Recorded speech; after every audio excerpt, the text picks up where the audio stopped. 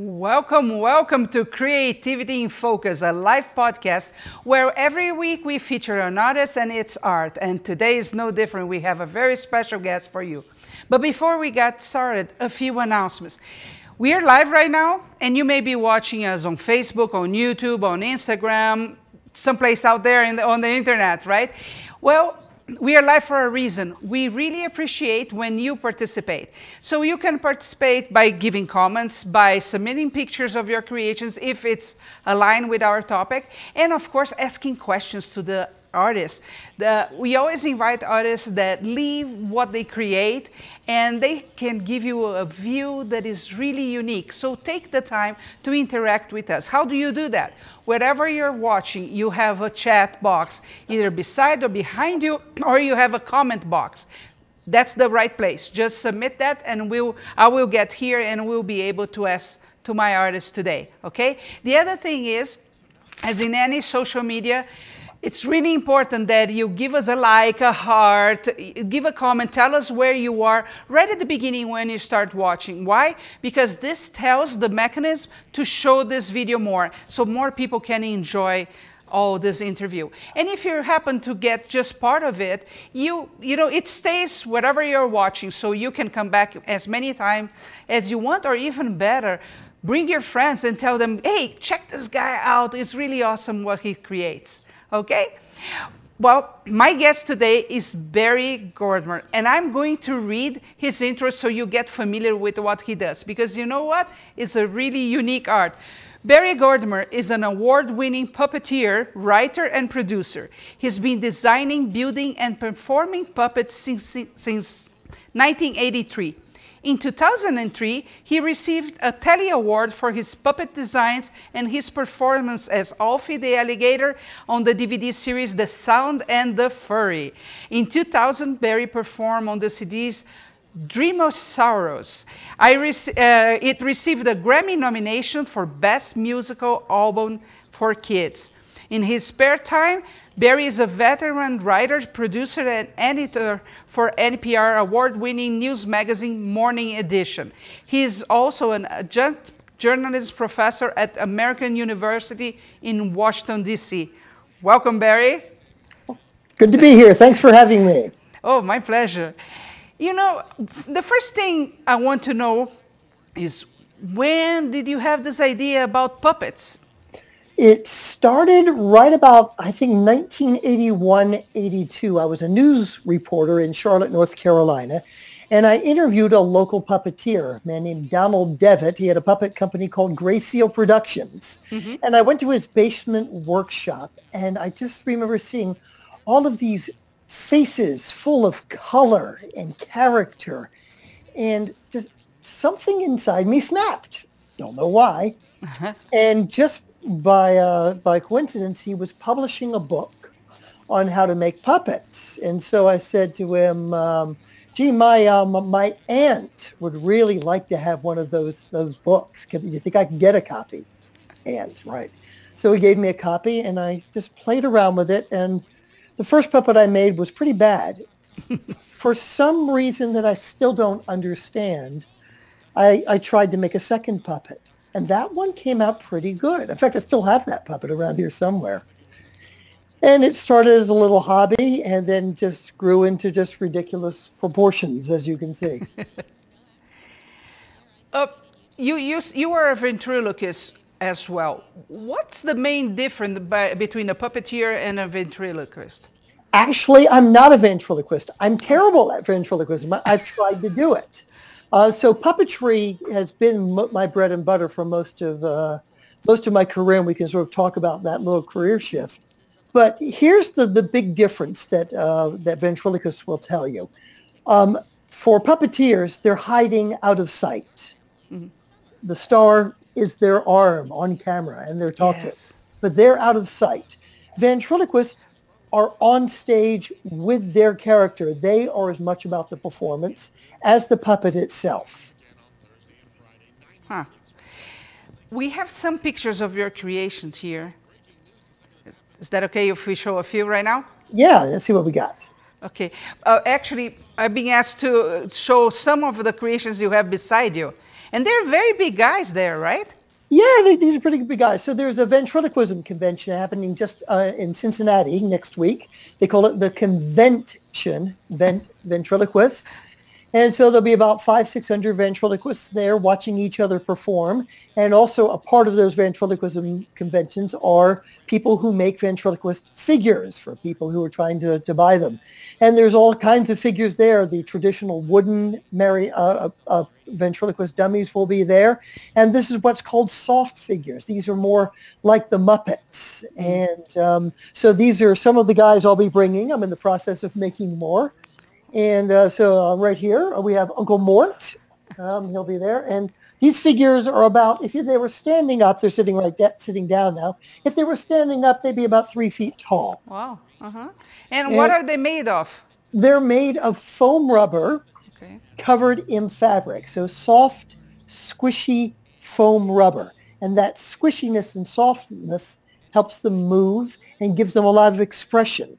And it's a really interesting sculptural medium because it's firm, it holds a shape, but it's very lightweight at the same time. And that's really critical, particularly with puppets. If you're trying to hold your arm up over your head for a long period of time, you want it to be lightweight. But it's a material really that came into use with puppetry with Jim Henson, beginning in the late 1950s, early 1960s. When he was interested in television. We think of him as a puppeteer, but he was really more interested in television and television production and what kind of materials would work well on television. That was part of his motivation as a puppeteer. And so that's become, for soft figures, that's the base material that soft figure makers use is foam rubber. Different kinds of foam rubber. This is more like the kind you would find in your seat cushions. Wow. He's the same that did the Labyrinth, right? Yes. So Kermit, Miss Piggy, Labyrinth, but those were a very different kind of more sophisticated puppet. And so my puppetry career first began really as a television puppeteer. Most of the first 30 years I've been doing this have been projects for television and video. And so my building style was very much geared towards television and using the types of materials that Jim Henson used and other things I picked up along the way. And is this one of the reasons why you go for a 3 feet tall? Well, the 3 feet tall, the size of my characters here are typical for ventriloquist characters. But generally, people are a little surprised how big they are. They're larger than they think because we think of a little hand puppet kind of this little thing here. So that'd be pretty small. But these guys got to have your hand inside them. And so, if you affect your hand sort of right beside your mouth. And so if you look at these guys, their heads are about the size of my head. Yes. So that helps keep the proportions right. That's fantastic. Guys, I just want to remind you, this is a live podcast. If you have questions, please leave in the comment box that you have below the video and we'll ask this expert. So Barry, how long does it take you to create a puppet? It depends on the puppet, the materials, and how it's going to be used. In fact, when a client calls me about a puppet, one of the first questions I ask them is, how will the puppet be used? Will it be used for television? Will it be used for theater? Will it be used for ventriloquism? All of these things will have an influence on the design and the materials and the construction. But a basic puppet, a relatively simple one, I can do in about 20, 25 hours. Okay. More complex ones, 40, 80 hours. Some puppets I'm still not done with. But by complex is some other mechanism that you add to the puppet or just the sculpting itself? Everything from the sculpting and the materials. For example, if you're making a puppet for television, seams are very important. Seams on television, they don't look good. Depending on television lighting, the seams can be accentuated and create lines and on the faces that can alter the expression or shatter the illusion that it's a real character as opposed to a stuffed toy or a project. So a big part of what I do in my puppet making style is hiding the seams and stitching in a way that those seams will be hidden, and using materials that hide seams well. For theater, that's not important because your audience is 10, 12 feet back, even further. So if those seams show, it really doesn't matter. Okay.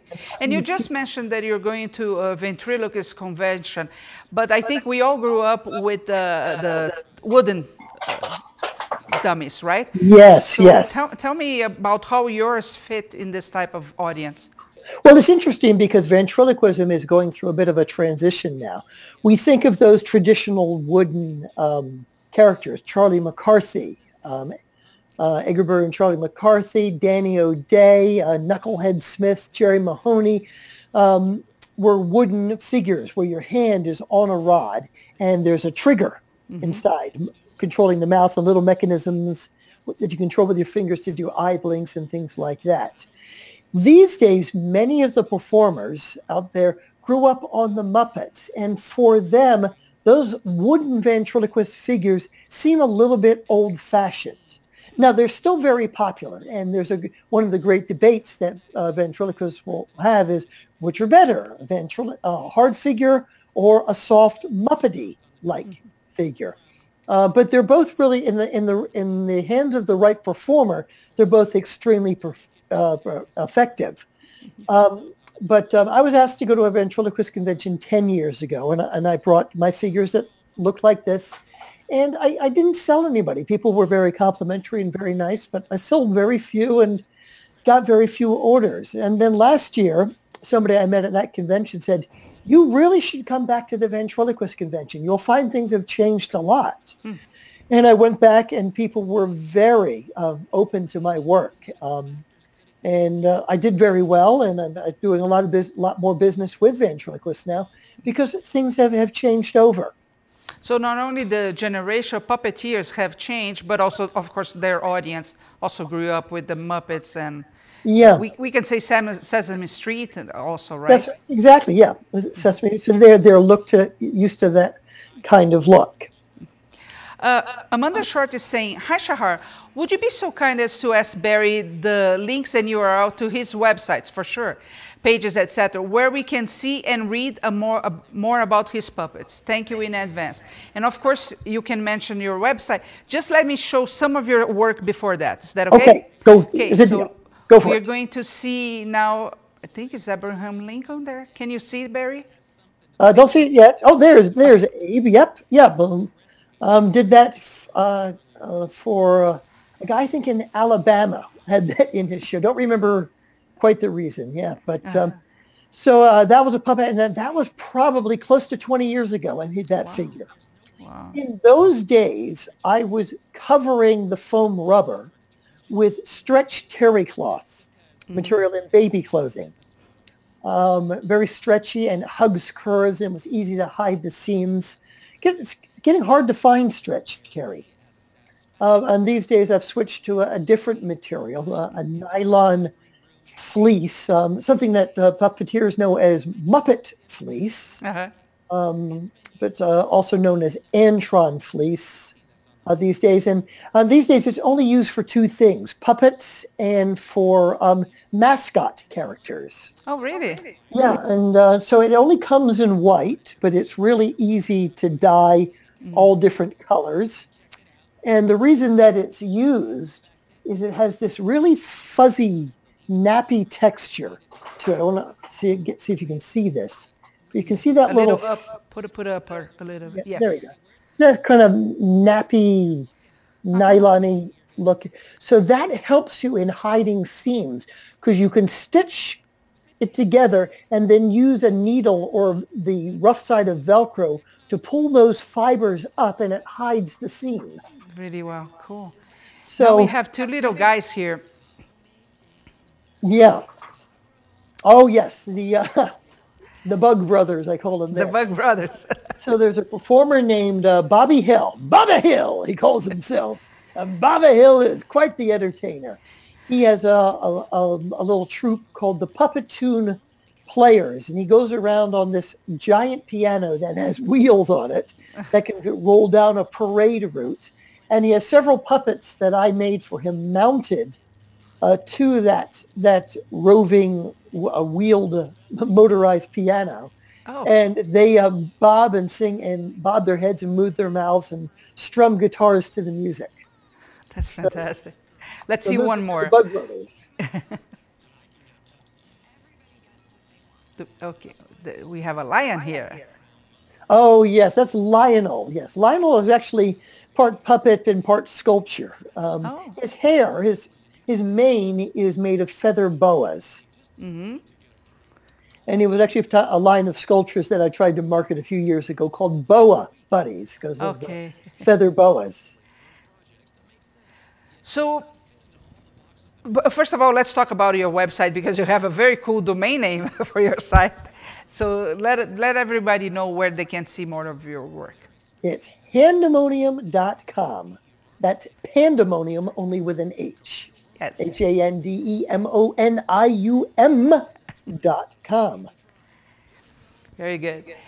So, Barry, I go to a storytelling festival that we have here in Utah, a very big one, and there's a whole block just for puppeteers. So all day long they have different puppeteers. But where people go to see puppets today? Well, everywhere. I mean, puppets as theater there's still lots of puppet troupes all over the country. Washington, D.C. is one of the great hotbeds of puppetry because of the Smithsonian Institution and all of the parks and the tourist business. And puppetry taking many forms, from marionettes, things on strings as we think of, from the kinds of puppets that you have on your hand to this style of puppetry, strolling puppetry in parks and puppetry in museums and libraries. It's still a huge, rich tradition from a theatrical point of view. Where puppetry is disappearing from a little bit, which hurts me a little bit, is television. As I was saying, the first years that I was doing puppetry on television was a pretty huge thing, from Sesame Street to the Muppets to Between the Lions to Barney to so many outlets for puppetry on television. That's sort of dried up right now because of computer animation. Computer animation has become affordable for so many more television producers now, as opposed to the big Hollywood productions. But puppetry is still very much alive and well, particularly in Europe. In the United States, we think of puppetry primarily as something for children. In Europe, puppetry is akin to dance, and puppetry as a form of political satire. There's a very rich tradition in England. In Great Britain, there was a television show that ran for about 15 years called Spitting Image. And that was all political satire with puppets that looked like politicians and celebrities. Very adult humor, very much not for kids. Wow. I should mention there's a puppet movie coming out with Melissa McCarthy. It's something called The Happy Time Murders, where she plays a detective trying to solve some murder mysteries. And the humor is very adult in that. It is definitely not for kids, although it looks very cute and Muppety. There's a lot of naughtiness in there, shall we say. Good English humor, that's for sure. Now, you were mentioning the puppets being replaced by computerized animation today, and there was a very big discussion online about it. A few weeks ago, we actually talked about it in one of our episodes. The same thing happening with special effects studios that they also use to build the characters and sculpt from scratch, and that has been replaced by this new thing. What do you think about the experience for the end consumer, though? Do you think same thing? I'm agnostic about the notion that computer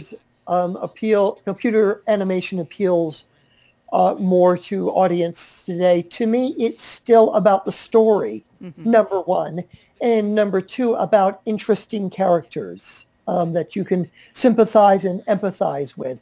And so you can if you have an interesting character with an interesting story, then you can tell that with computers or puppetry or you can shake Barbie dolls on the screen and you'll have an audience. Yes. So that for me, the delivery method of the story is not as important as the story and the characters. Mm-hmm. I believe, I told you before we went live, that I have a half puppet, right? I made a head and I didn't finish. Let me tell you for a second the idea behind that. A few years ago, I actually thought, okay, I'm going to create a podcast that is actually a puppet. And my reasoning, and that puppet would be talking about internet marketing. The reason behind that is because a puppet I see as a charismatic character. It can't say things that, me, even as an actress, for example, couldn't do it. Do you agree with that? Yeah, you can certainly get away with things, and a puppet can be blunt or very direct in a way that a person can't without a person getting offended. Will accept certain things from puppets that we wouldn't accept from people. Interesting, you said of some internet marketing. I did a proposal, a prototype for QVC a few years ago. A puppet character called Q Bear, a teddy bear that would sell. You'd be used to help sell kids. That's so cool. Things, on QVC. Didn't quite work out though. They didn't go for it. I thought it was a great idea. Yep. Amanda Short is saying, thank you very much. Great name for your website and great information. I love being part of this interview for so many reasons. And guys, you can be part of this too. Here we are for you. This expert is here for you, this amazing artist. So ask questions if you have anything that you want to know, either about the process, the market. We are going to talk about the market in a second, the life of a puppeteer. I'm going to show a few more pictures of your work, and you can comment a little bit on that. Yes, that's Milton. Milton, the worried accountant. I made him for the Ventriloquist Festival convention last year, and he's living a happy life with a ventriloquist named Daniel. And he came up with a great voice for him, and he was a really fun character to make. He moves really well. One of the fun parts about doing puppetry, so on one level, it's sculpture. It's sculpting of the foam. It's sculpting of the fabric. It's a form of sculpture. But it's sculpture that has to move well. And so it doesn't, as a puppet, doesn't do any good if it looks good, but it's hard to move and hard to manipulate. And I was really pleased in the way that Milton moves. Fun expression with him. And his eyes are fun on him. His eyes are made of plastic spoons. Ooh, tell me a little bit about this process then. Yeah, this is one of my favorite ways to make eyes. Cut back to me, and I'll show you how this is done. Mm-hmm. So what we have here is a spoon. A normal plastic spoon? A normal plastic spoon, but my prop there. Hey, here we go. Prop. Normal plastic spoon, but you cut off the handle, which leaves you with this part. And then what you do is drill a hole in the plastic spoon. And then once that hole is there, you can take a teddy bear eye and then pop it in. You have something that starts to look like an eye. And then you can take a piece of fabric and put it over the top, and you get an eyelid. And you can buy plastic spoons in all different shapes and sizes. And it's hard plastic, so it's very durable. But it's a really fun way to make eyes. Milton's eyes were plastic soup spoons. This is more the kind that you see in a lunchroom, so it's got a little more oblong shape to it. That's fantastic. Now, you talked about the sculpting process. When you mean sculpting in this case, is it soft sculpting with a needle that you do, or what is the process? Yeah, sculpting actually is a multi-faceted term when it comes with puppetry. So my puppets are starting with a flat piece of foam rubber. This is a 1/2 inch thick. This is the base pattern for the head. Mm-hmm. Of my puppet. So you can see the mouth down there. So if I start to glue this together, you get that round shape started there. And down here is the mouth, and you start to see begin to look like a puppet. These darts on the top would come together. And so now you're getting that shape. So that's gluing. I'm working on a head here. So this is a finished, the foam work has been finished and I'm starting to cover it with fabric. Uh-huh. So if we compare it over here with the captain, you can see what's at work here. Mm-hmm. So you see the cheek pieces there. And so the nose is going to go on like in this area. But you can sort of see it's the same pattern who's on the captain there. Mm-hmm. Fantastic. So mostly the glue is really your sewing process. Well, then there's also something like the cheeks. I'll cut a semicircle out of foam. Mm-hmm. And then using scissors, really fine scissors, to sculpt and round and perfect that shape. The noses, for example, Mort here is a very sculptural. Oh, look at that nose. Love that nose. That's a material called L200. It's it's a dense foam, very solid, as opposed to a squishy foam. It's a dense, rigid foam. And so I'll cut out a basic shape on a bandsaw of his nose and then use a Dremel tool with a sanding drum on it to sculpt and round and get the shapes in there. Also, I'll use the tip of a hot glue gun to melt portions of it so I can do like then you have the hose. So I can do the nostrils and things like that. So sculptural from that part. And then the last part of the sculptural process, as we were talking before, is the stitching. Stitching up the seams so they're invisible and stitching in a way so they're hugging the curves. And so needle and thread sculpting, not quite like needle felting, where you're actually but needle sculpting. But very much working the contours, changing the contours of the puppet's face. That's fantastic. That's exciting. You get your juices flowing of what you could create. Yeah, it's really fun. And it's fun to look for things to use to use in puppetry. So plastic spoons, great use for eyes. I spend an enormous amount of time on the eyes on my puppet because the windows of the soul, so much of the character comes from the eyes, from the expression on the eyes, the shape of the eye. So I'm always looking for different things to make eyes out of. So this is a wooden ball, a wooden bead, and it's spray painted white. And earlier I showed you that teddy bear eye, which I had in the plastic spoon. Here's what it looks like if you take that teddy bear eye and you put it inside the wooden ball. So I drilled in there, made a little depth in there, but that's a pretty cool looking eye. And it would be okay to have a puppet, for example, that is looking not straight, right? Oh, no, that's actually a really good point. A key to puppets, and this is what I tell people when they're looking to buy a puppet, whether they're buying the puppet from me, and I don't know why they wouldn't buy it from me, but where the puppet is looking is critical. So particularly in television, eye focus is everything. You've got to know, for the puppet to look alive, the eyes have to be looking like they're looking somewhere. So a lot of puppets you'll see are a little bit slightly cross-eyed looking. You might see here on Chuck the Chimp. On the Countess here, she has a very pronounced expression on her face. She's adorable. But the eyes are fixed so they appear to be looking forward and focused. Back there on Sophie, her eyes, or his eye, I guess. But they have to be focused so they're looking straight at you. So a lot of puppets that aren't as good, it might seem a little bit wall-eyed. The puppets seem like the eyes seem like they're looking out this way a little bit. Or a lot of puppets, a lot of craft eyes that you can buy in craft stores, the eyes are looking down.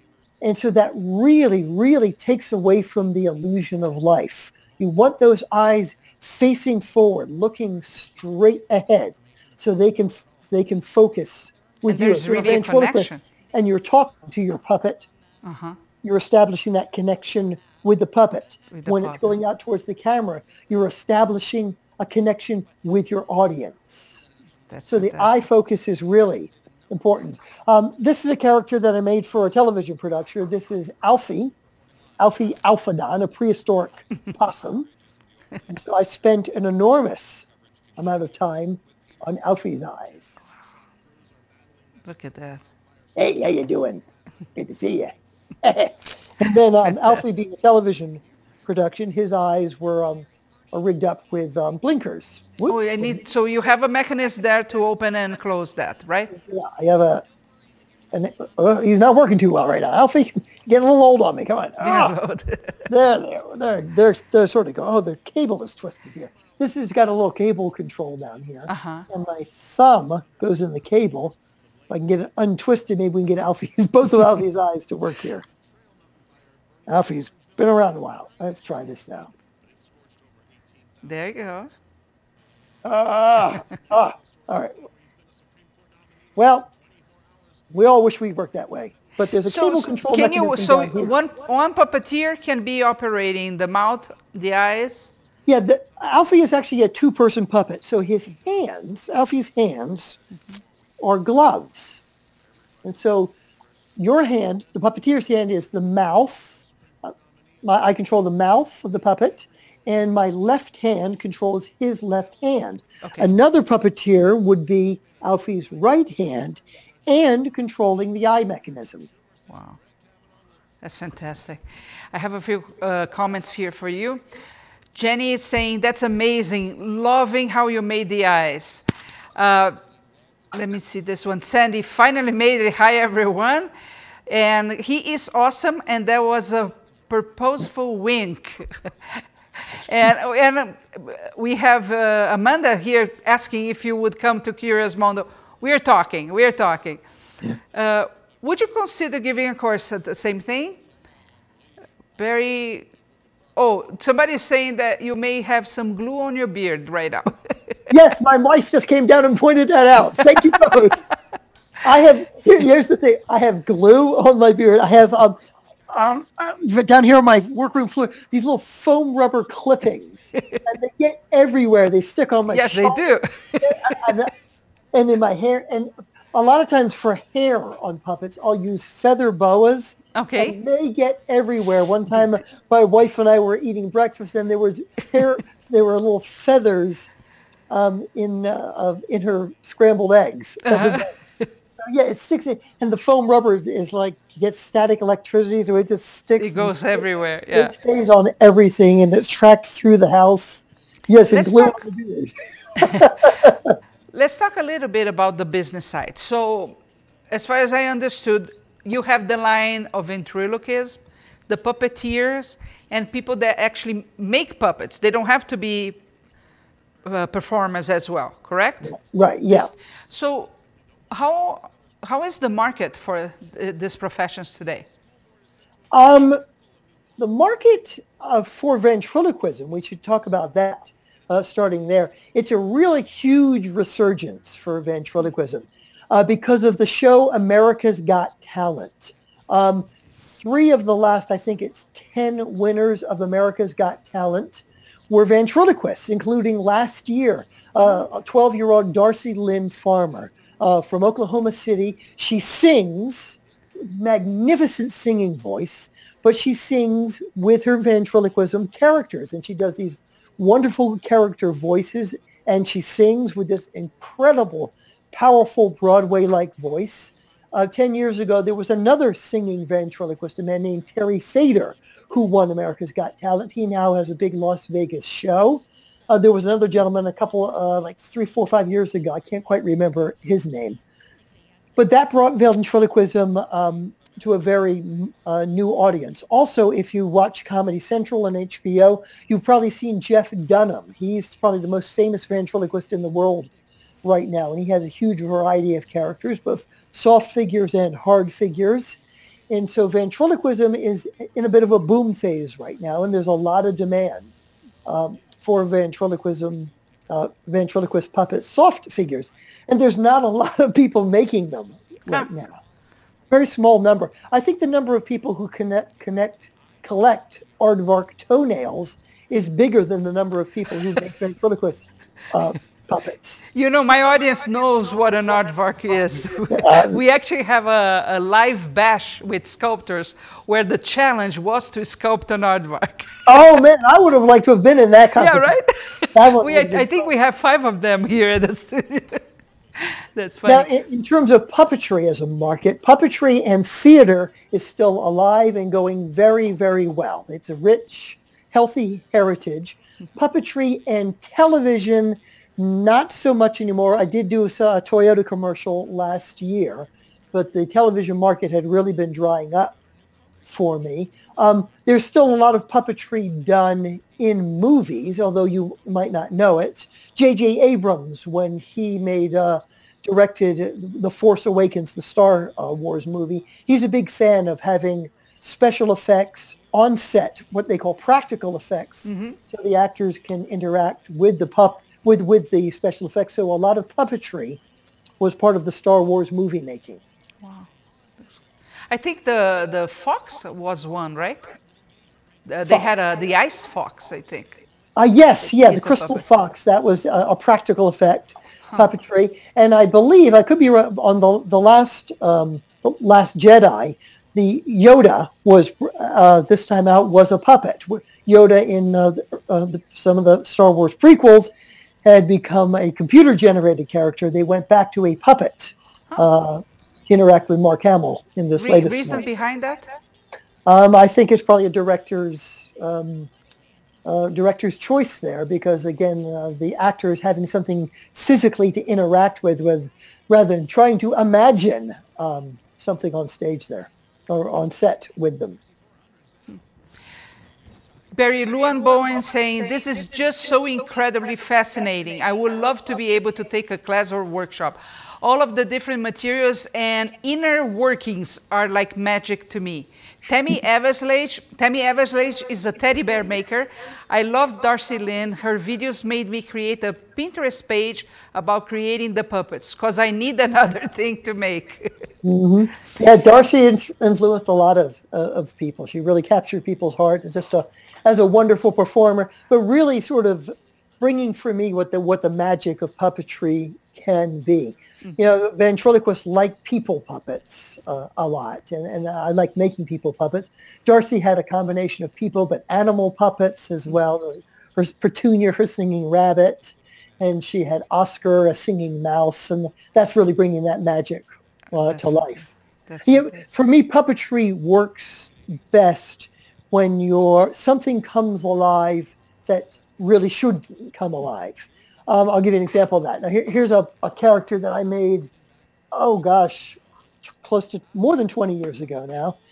This is Einstein. Einstein is a talking bust. And Einstein is made of latex rubber. Wow. And he's also a two-person puppet. So your hand goes down in there. Yeah, hello. He too has cable mechanisms. Let's see if his are still working. So I've got one of them right here, which will get that on there, get the cable mechanism in there. That will make him blink. Oh. Okay. And then there's another cable control down here. Whoop. Let's open your eyes back up, Einstein. And another one down here, which makes Einstein's He moves the eyes. Nice. Goes side to side. So he was a really fun puppet to make. Different technique. So this is sculpture and mold making and casting and airbrushing a texture to make him look like he's stone. But being latex rubber, he's very flexible. Really scrunch that face up. So when does the choice of using latex come? When is it appropriate? Yeah, it depends again about what the project's going to be. The needs of the project, television versus theater. I enjoy doing the latex because I enjoy sculpting. I don't get a lot of business on that anymore because it's expensive and it tends to work really well on television. Not as practical a medium for theater, for live performance. At least the kind of latex I use. There is a guy named Steve Axtell. And he has latex ventriloquist I'll say it again. Latex ventriloquist figures. But he's got a whole factory that cranks those out. And for me to do them one piece at a time, it's hard for me to turn them around very quickly and do them economically. Now, can you tell us, people are watching, some of them are thinking, I could make this. How profitable is this? We always ask, we interview a lot of doll artists, and we talk about the price points that could be sold in the market. What's the case with puppets? Well, it depends. It's hard, I think, to make a living as a puppet maker for people who do theater.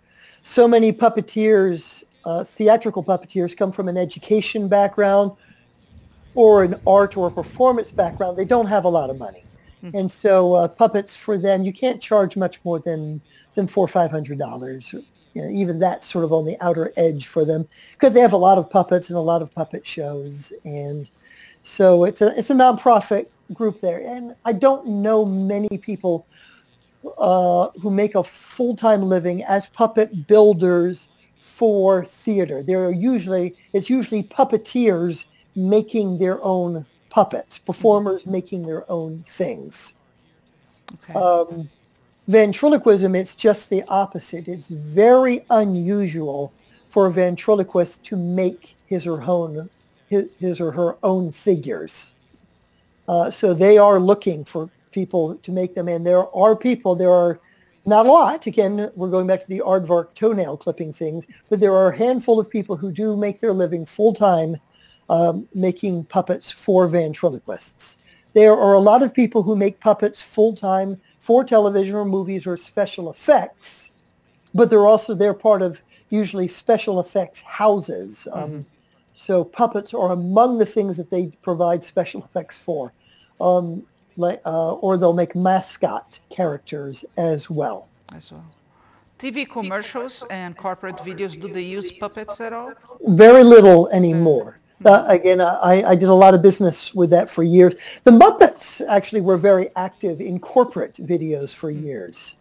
But I don't even think that they do that much anymore. But for training videos, I did some things for Bank of America years ago, some computer training videos. They were actually, before they became Bank of America, they were known as Nations Bank back then, but I did a bunch of puppets for them. I did some puppets for a telephone company, training videos, lots of some learning to read videos, educational videos, for 10 years for a company based just outside of Baltimore. But puppetry, making a living as a puppet maker is sort of a tough road.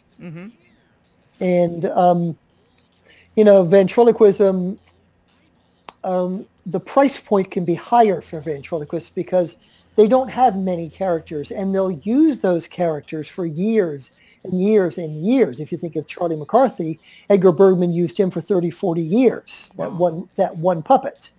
And so ventriloquists are accustomed to paying more for a character because in their mind, they're going to have it for years. Got it. I have a few more comments here for you. Tammy is saying Einstein is wonderful. Tim, how many hours a week do you dedicate yourself to your craft?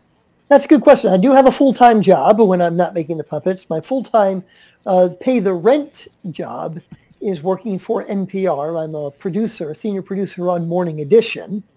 So these guys are a full-time, part-time job. There are times when I'm going at it 40 hours a week if I'm crashing on a big project, but generally on a per week basis on them, I may be spending 20 hours when I'm in between projects, we'll see, but it is a part-time thing for me now. But I'm looking to dive deeper into the ventriloquist market. And so if it goes the way I'm hoping it's going to go, I will have a wonderful dilemma on my hand of how much time can I spend on this and not go insane. Yeah, true. But it's a nice dilemma to have. This convention that you're going to, can you give us an idea of the number of attendees in that? I think it'll be around 600 or so ventriloquists from all over the world and from all different kinds of performers, from hobbyists to to kids learning to adults who work on cruise ships and nightclubs and in Las Vegas. Oh. And the convention is a combination of, it's a place to see great performances. There'll be a lot of performing. They do a lot for young people who are learning where they can perform on stage and that get critiques from professional ventriloquists who give them tips and tricks. Awesome. And then there's the dealer's room. That's where you can go and buy ventriloquist figures from puppet makers from all over the world. And then there's workshops to learn how to perform with your character, how to make it seem like it's alive.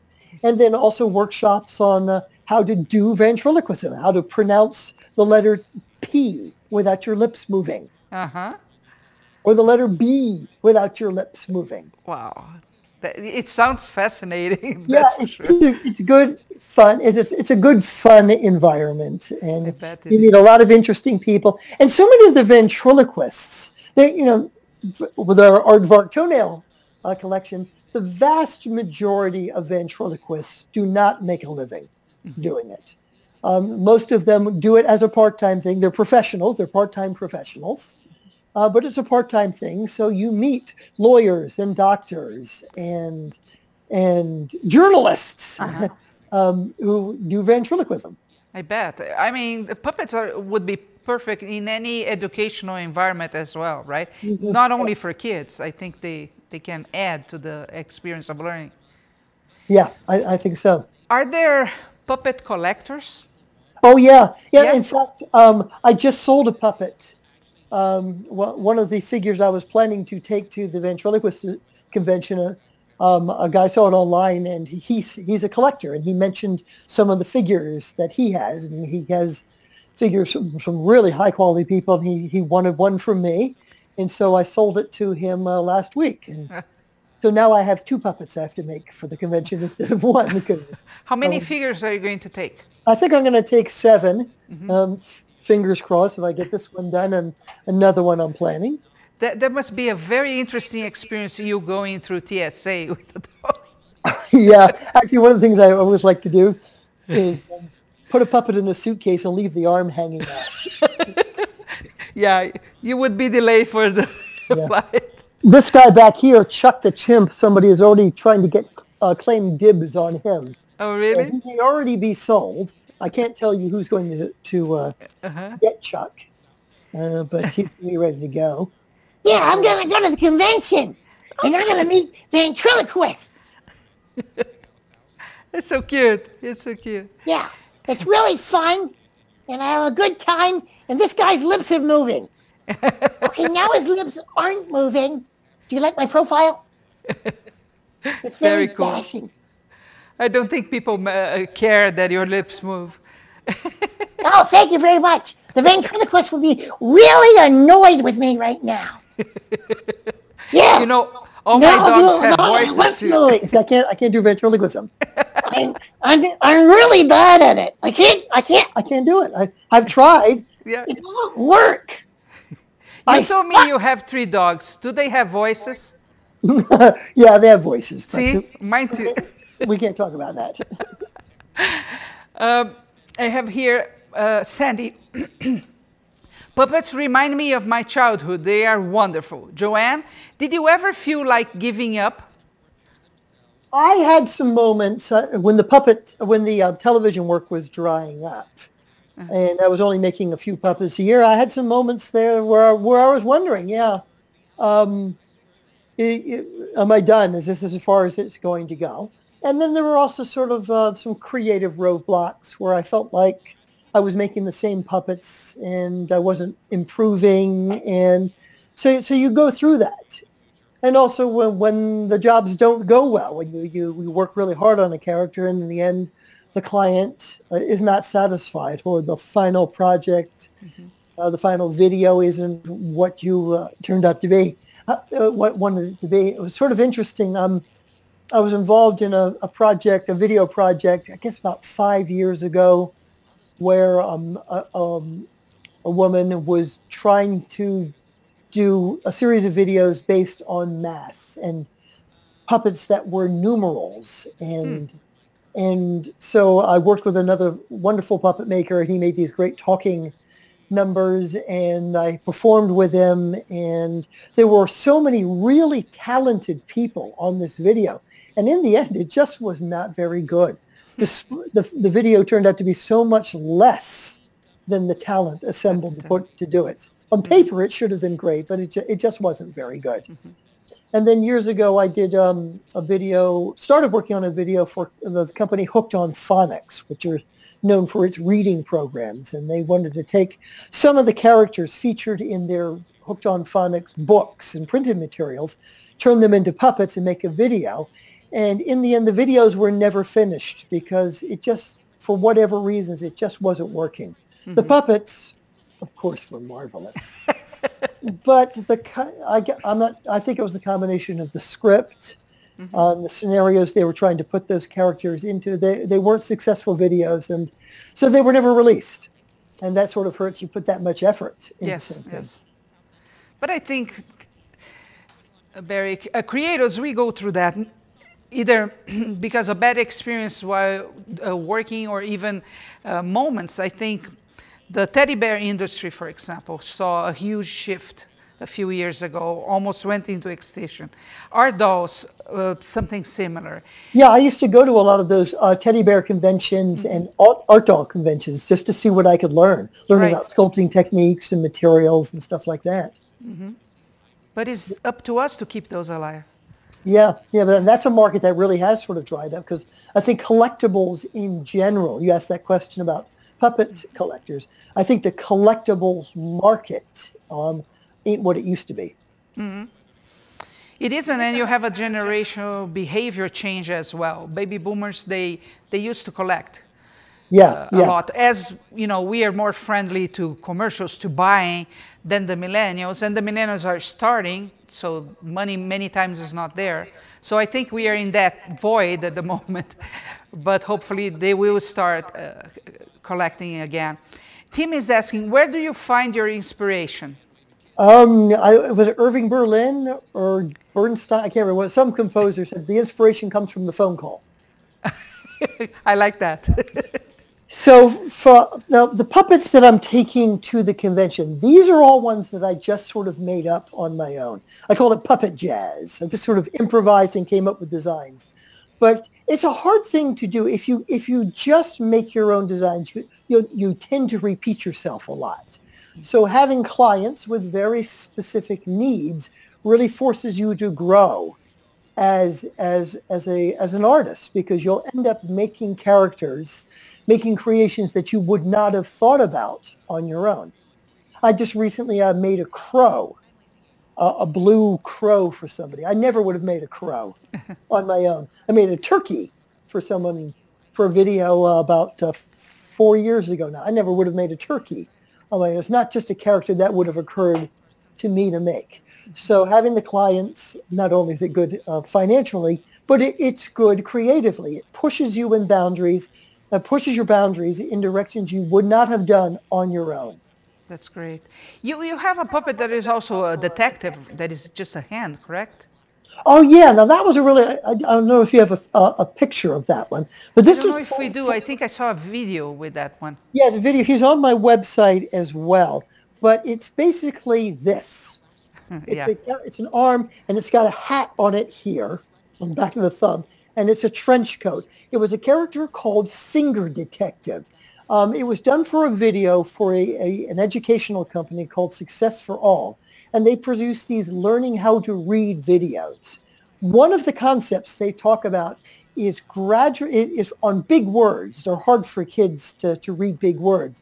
So if you cover up part of the words with your finger and gradually pull it back to reveal the words, it's easier to read. So they have a character called Finger Detective who gradually reveals the word, reveals the secret of those letters. And so I came up with that character. Yes, we are going to show, we have the picture right here for you guys to see. And it's fantastic because I would say it's challenging. You don't have the eye there. Yeah, and it was a simple rod puppet. There's just a stick going up through the bottom of that thing. So his head can turn back and forth. and you can rotate his shoulders a little bit as he's walking. But it was, yeah, I never would have come up with that on my own. And it was when they were talking about the concept of finger detective. That's what came to my mind. Actually, here's where it comes from, sort of chicken and egg sort of thing. I had that trench coat in my closet. I saw that kid, and I thought, that'll make a great puppet someday. And I know so many artists do this. You'll see a material, and you'll buy that. You don't have a project in mind. And the fact that I knew I had that trench coat, that made me think, oh, I could do a puppet around that. And this guy that is going to show next, and you have a very cool fellow beside it. Yes, Jimmy Fallon. So my life with NPR and my life with puppets, it doesn't intersect very often. This was one of those cases. Morning Edition, NPR's Morning Edition, well, we went up to New York to interview Jimmy Fallon because he'd written a children's book. Yeah. Mm-hmm. Well, I knew a photo op when I smelled one, so I decided to take along a little Jimmy Fallon puppet with me. And after we were done with the interview, I gave it to Jimmy Fallon, and he gave me a wonderful gift in return, which was ice cream. He had just been working with Ben & Jerry's, and they came out with a new ice cream flavor called the Tonight Dough. So he gave me a free sample. That's cool. I saw that when he was launching that on TV. Yeah, so I think I got the better end of the deal there. He got yes, you did. Oh, my God. Okay, I have a few more questions for us before we finish. Let me just find them now. Patricia Buffington, the puppet with the long nose over your left shoulder, what did you use for the hair? The hair. Oh, that's a great story. Talk about, so this hair, this lovely gray fluffy stuff, this was a bathroom mat I saw at Walmart. It's a really nice, I've done this before. I've used throw rugs for materials a lot of times before, because if you're going to be walking on it, it's got to be really durable. And if you're going to make a puppet that's going to be thrown in and out of a case and people are going to travel with it, it needs to be a really tough stuff. There's a lot of fake furs out there that if you pull on it, the fibers come out rather easily. And this stuff is really, really tough and very durable. And it was a nice color. And I've gotten, gosh, I think about 4 puppets out of that mat so far. That's good. Yeah. And you know, the neck, is it only foam or do you have something to... There's just fabric in just that. Fabric.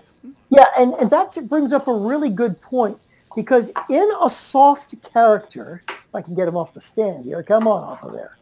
In a soft character, a great deal of the expression comes from the neck. Oh. Because it's fluid, so he can just be sitting there and doing this. Oh, gosh. And it comes, so in ventriloquism, with the soft figures, you have that head movement that just sort of swivels there. But with him, I can do that. They can be really sort of checking me out here. It's like, so that expressiveness in the neck, and then as he talks, he can go back and forth like that. Mm-hmm. Every time I want to watch TV, my wife wants me to take out the trash. So you can just see that. So, and then also if I'm mad at him, hey, you can. Oh, that's fantastic. In the shoulder. It adds a lot to the story. It adds to the expressiveness. So the neck, the fluidity of that neck really is an important part in soft figure creation and in puppetry. And also in animation, I've heard people talking with computer animation about the stiffness in the neck. If a character seems to turn like this with their shoulder, it takes away some expressiveness. Yes. And so if he only turned his body, as opposed to that little whoop, he can do like a double take. Mm-hmm. Hey, buddy. Yeah, what do you want? So again, that flexibility is really important. That's so cool. Guest 399, what about the blue lady behind Barry? Is there a story about the makeup?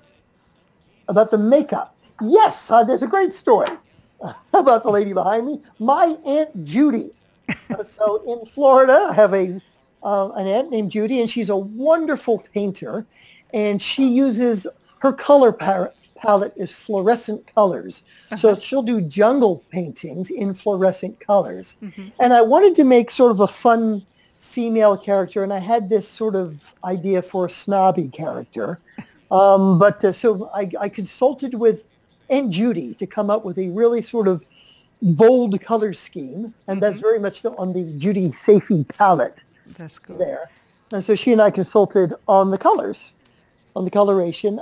But I sort of had the expression, if you remember that picture of Milton that we showed earlier, and that downward drop mouth. I really like that mouth.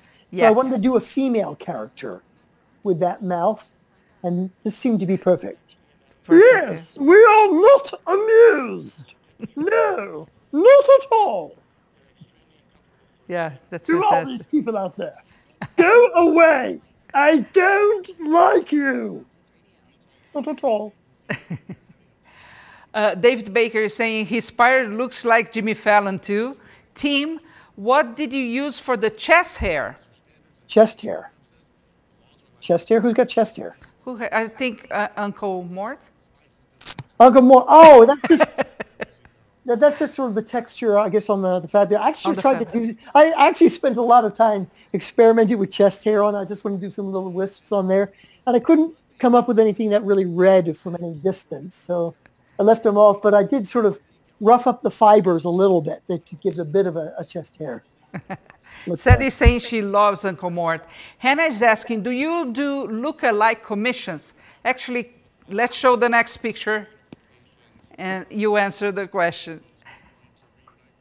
Yes, that's my good friend Ingrid. Ingrid is a wonderful puppeteer based in Washington, D.C., and that was her 50th birthday present. Oh, that's cool. So yeah, I do. In fact, when I first started in puppetry, that's how I was making, before the television work started, that's how I was making my money, doing look-alike puppets for people. Oh. So I've got, in fact, I did a puppet of Bill Clinton, which I gave to him in 1994, and that puppet is in the Bill Clinton Library. How cool. And I did Al Gore. I had two presidential puppets, or two White House puppets at one point. Bill Clinton and Al Gore. I have done a Barack Obama puppet, but I never quite got the opportunity to give that to him. Wow, cool. Mary Whitmore, she's in New Zealand. And Margaret. I have a couple of puppets in New Zealand. I've sold puppets to people in New Zealand. She's asking, you answered that before, but could you review what the faces are made of? So the faces are made of polyfoam, foam rubber, seat cushions. And it comes in several thicknesses. I usually use 1/2-inch polyfoam on the faces. I'll use a thicker 1-inch foam on the bodies or other parts. These are a couple of puppet boobs that are under construction for my next puppet. I'm sorry, I didn't mean to re-rube there. But that's a thicker foam, and you can see the sculpting there. They'll look better when they're done, I hope. Yeah. In fact, here's a pair of hands that I've got in the works for the puppets I'm working now. And these are two pieces of 1/2-inch foam glued together, and they're sandwiching in wire, so the fingers can be posed. Cool. And then it's covered in a special material made for puppeteers, actually. It's covered in number one, whatever you cover with has to be stretchy. So at least a one-way stretch, and that way it falls into the contours of the faces without creating wrinkles. The other thing that's important is something with a nap or a texture. So I use nylon fleece, Antron fleece, known as Muppet fleece, but also what I'll use in the case of the Countess is made of polar fleece, which lines the inside of jackets. And polar fleece comes in lots of wonderful, wonderful colors, and it's readily available in every fabric store. There's huge supplies of polar fleece. So it's really a great go-to material for puppet building. I prefer the Muppet fleece because it's a little more durable and hides the seams, but also I can dye the Muppet fleece. I can't dye polar fleece. You can get it in white, but it just doesn't take The dye well. Store-bought. You have to do acid-based dyes, and it's a lot more work than. I'm just too lazy for that. I don't have to work that hard. Right. But the Antron fleece, the polar fleece has a really nice look to it. It just takes a little more work to hide those seams. I think you can make out the seam a little bit under her chin there. But some of the other ones that I've got one coming down a cheek line there, and that's really hard to see. So it does work well. It's a little more persnickety. Cool. But the results are good. Yeah. Last question from Ginny. Have you ever created a puppet for your wife? I did do a look-alike puppet of my puppet for. No, I haven't really. I did one of her dog, and there was a look-alike puppet of myself that I gave to her, but I think it scared her. It was actually. Actually, no, I think I've got this one. There was an art exhibition in Washington, D.C. called Washington Self-Portraits, where they asked D.C. artists to do self-portraits. And I was asked to do my own self-portrait in puppet. Didn't come out very good, and I think I tried to give it to her. She wasn't buying it. She much preferred the diamond ring. Okay. Sandy Ward is asking if you use airbrushing on the fleece. You know what? I'm really terrible with an airbrush. I'm really quite bad with it. I'll show you what I use. Let me lean out of the picture here. Okay. And this is my airbrushing. So pastel pencils. And what I do, we can let's see. Well, we'll come with Uncle Mort here and show you. So what you do with pastel pencils, you can get an airbrushed effect. In fact, you can sort of see. I'll bring them in closer. The shadowing coming off here. So what you do is you take a pastel pencil, wet it, dip it in water, run it along the area where you want the color, and then rub it with a toothbrush. And the toothbrush, that's hard to say. Toothbrush, it's hard. It feathers it out, and it gives it that shadow effect. And I did that liberally on the Countess there. In fact, you can see there's the toothbrush is still blue from her. So just brushing it in will do that. And then for rosy cheeks, what I do is I take the pastel pencil, rub it on a piece of sandpaper, so it's just colored chalk, and then I'll apply that with a paintbrush, just a quick pop, pop, pop, pop, and you get the color in the cheeks. I'm not sure how well that's showing up there. I love this guy. Very cool. But it gives you an airbrush effect without the airbrush. Because I do have an airbrush, and I've done some airbrushing. But if you don't do it a lot, you have to sort of go back and teach yourself all over again. Sophie back in there did a lot of airbrushing in her hair, or the airbrush look, the pastel pencils there. You can also do it with Sharpies. We think of Sharpies as permanent ink, but if you draw a line on with Sharpie and then dip a Q-tip in alcohol, the alcohol will blend the edges and give you a soft, feathered look. Well, that's a great tip. Barry, I'm sure by now people are super excited about puppets. So for those that are thinking, maybe I should try to make one, what's your final advice? You know what? Puppet building resources, there are some great ones out there. There's one called Project Puppet, and they sell everything you need to make this style of puppet. They sell puppet patterns, the foam rubber, the Muppet fleece, and basic instructions how to put them together. So that's a really good starting place.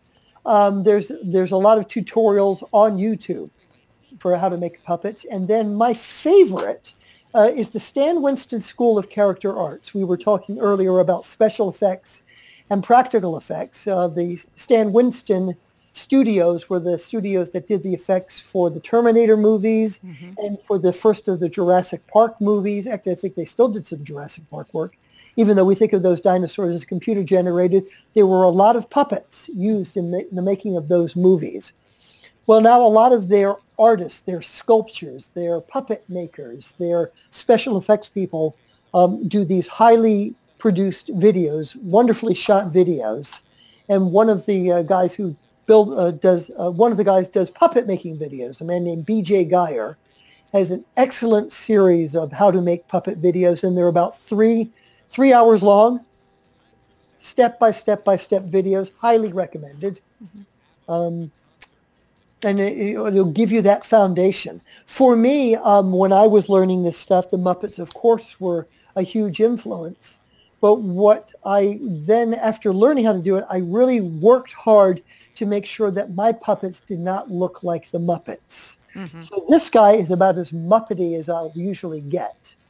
But looking back there at Sophie, that's a very different look from the Muppet. Mort is a very different look from the Muppets.